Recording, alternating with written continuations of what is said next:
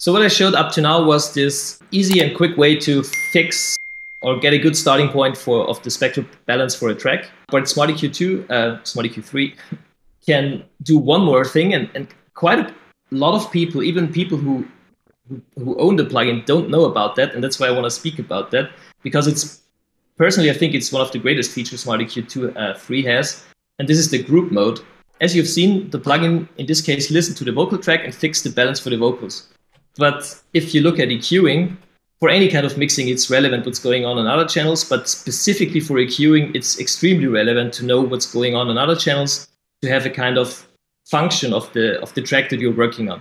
So in terms of, there is a term called spectral mixing, and I think most of you know about that if you have a couple of instruments, a couple of sources, you try to make space in the spectrum, in the frequency space for the different sources. And every source needs a different space. Like vocals have their place, and guitar has their place, and the bass has its place, and so on.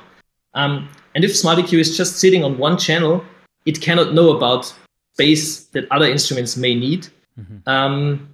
And that's why we introduced group mode in Smarty Q3. So what you can do, or as you can see here, just go down there, there is a Smarty Q instance loaded on all the tracks and the buses that we are trying to mix. And if I now click join group, there exists already a group. So I already created a group. So I joined this. And what you can see here is that all the instances I have in the other channels are available in this group view. So every instance of Smarty Q in this project will be available here in the at instance field, and they will automatically start to communicate among each other. And the nice thing that you can do here is that you have 3 different layers, and these layers define more or less the priority of the different tracks. So for example, the main vocals could be or should be always in front. Then there is kind of the support in level 2, which could be the guitars, and probably let's pull in the drums too. The backing vocals, and then the bass and the drums sit in the back, whatever. This is kind of up to the personal taste of the mixing engineer. And what the group impact does is it constantly looks at the signals in every channel and adapts the filters accordingly. So it looks at overlay, like for example, the main vocal needs space in a certain frequency region. And as you can see, if I change the group impact, which is kind of how much impact does this group mode have on the filter that's computed, if I increase that, you can see that, for example, the main vocals need some space here. So the guitars and the drums are pulled out there. It's actually updating in real time as well. Exactly. So even without audio passing through it. Exactly, because it has the observation, like that's the observation that the plugin had, the impact is sometimes quite subtle, but I can show you, for example, what's happening if I move the main vocals to the back and the backing vocals to the front, to give you a feeling of what's happening if this group mode is active. Nice, with a huge impact. Finding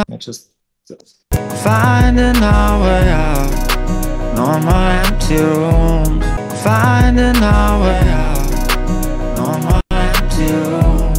Finding our way out. Amazing. No more empty rooms. So suddenly the backing vocals are kind of in front and the main vocals are in the back. And that's just done by spectral mixing. I mean, you won't do that because in this case the main vocals give a lot of space to things in the upper layers. But this is a fantastic and great way to get a nicely balanced mix without having to deal with level sliders or with kind of dependent EQs on different windows and so on.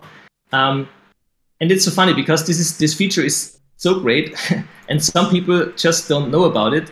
And that's why I want to kind of tell everyone on this stream, if you ever try out Smarty Q3, please also go to group mode and try out group mode, because I think this could be, or for a lot of people who are using it, this is probably the biggest time saver they have. I mean, that was just what you've done there is, I mean, I made a video on this when it first came out.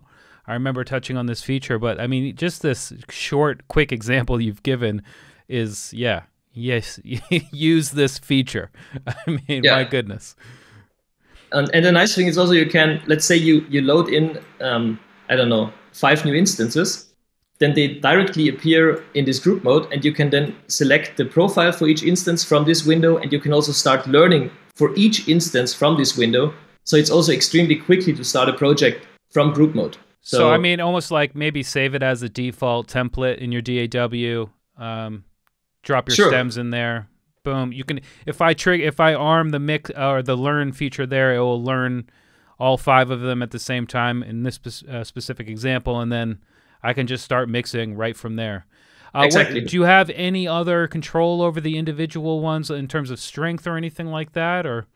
I mean, all of them. So one is the group impact, which is just like how much is the group processing doing on the mix, and the other one is the filter. So the filter is kind of the limiting factor. If I set this filter to 0 and I go to group mode, then also group mode won't do anything. So the smart filter weight that's set in each individual plugin will also have an impact on where and how strongly does the group mode have an impact on the filter curve. And that's why it's called smart, man. My goodness.